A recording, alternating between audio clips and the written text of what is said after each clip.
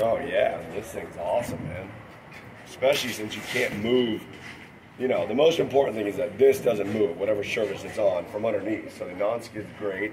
You know, then if you're rinsing, you know, you never want your fillets to be sitting in water. So I mean, the most ideal thing is to have this raised surface here. It's non-skid and it's raised. So if the water's there, your fillets are never going to be sitting in water. That's the worst thing for them. So you got to have a surface like that. Yeah, this is amazing, man.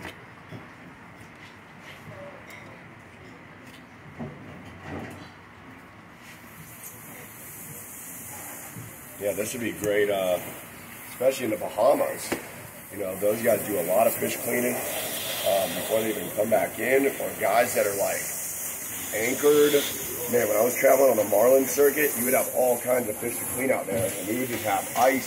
Sometimes you'd be moored for days at a time. You know, you're moored out there, you're marlin fishing, you have an ice maker, you're just making ice and you're whacking all the fish on the boat. So you always need some sort of good surface, because you're always trying to come up with some way to clean the fish on something. You know, and it's always kind of half. Nothing works that good. Yeah, this is a great idea, man.